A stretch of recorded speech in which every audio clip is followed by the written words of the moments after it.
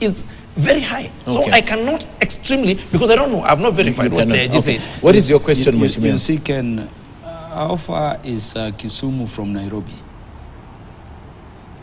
This is a police inspector general with everything, including chopper.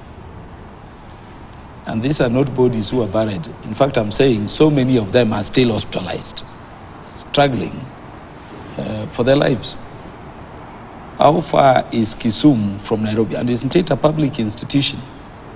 You know, Ken, I was in Kisumu after meeting all those people, including the mortuary.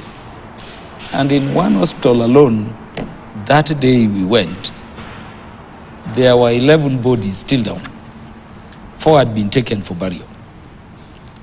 Of course, a short while, 2 others also died. Okay, and I'm telling you, I'm just from burying another 5. I can tell you, Kagombe, what the police, under the instructions of whoever instructed, did in Kisumu in the night of 7th July cannot be done in any part of this country. Cannot be done in any part of this country, and it remains peaceful. So if the Inspector General wanted to confirm, it's not to talk recklessly. Okay, it's the Inspector General of Kenya. I vetted him. And let me tell you, Kagombe, I have vetted, I think, 4 past Inspectors General. We've had them before. I've never seen one like this one. If you looked at Article 75 of the Constitution... You vetted him, you passed him. Why did you... If you looked at Article 75 of the Constitution, if you bothered to check, the conduct even in that statement is so insensitive. Any sane country would say you are not a public officer, because it tells you in your behavior, in your words, when you are a public officer, you must behave in a manner that, you know, brings, you know, respect, okay, and everything to that office. So, so let us not, you know, imagine that this is an Inspector General for some US or UK. Kisumu is across here. If it is a lie, those bullet wounds are there with the people. And those people are there to talk about it. Okay. Including the timing.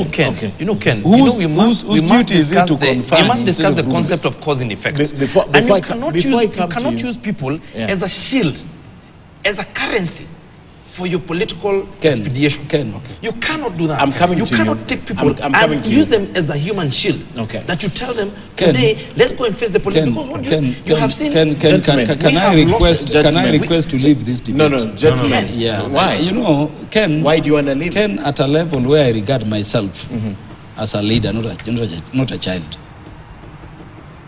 When this is the kind of person you bring me to talk national issues with, I have no business. And but Ken, I honored Katie and I've kept out of the media for a long time. I know. For over 1 year. You've never been. I know.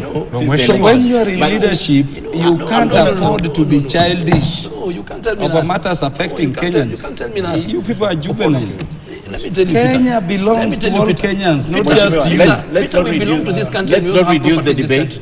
Mheshimiwa, what property is this you put beyond the lives of Kenyans? I'm going to mute your mics now, gentlemen. I want, just hold up. You don't. I'm skipping that topic. You don't get this juvenile. I'm skipping that topic. There are 2 more gentlemen here. If you are not talking of life, let him stay aside.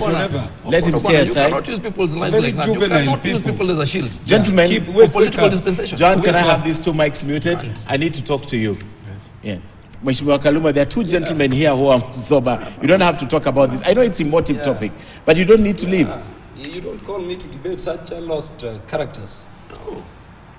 Kenya is bigger than the idiocy you have in Mount Kenya. No, man, it's not. You can't use people's lives like that. You can't. Gentlemen, as Mheshimiwa Kaluma leaves, your point.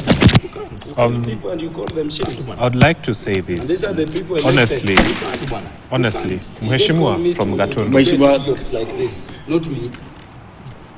Understandable. Okay. It's your liberty to live. Well, I'd like to say this first. Sorry to every other Kenyan, and I understand his pain. But I'd like to say this, 2 things. First is we have a government of lamentations. I think this government is reading the book of Lamentations so much. Because the IG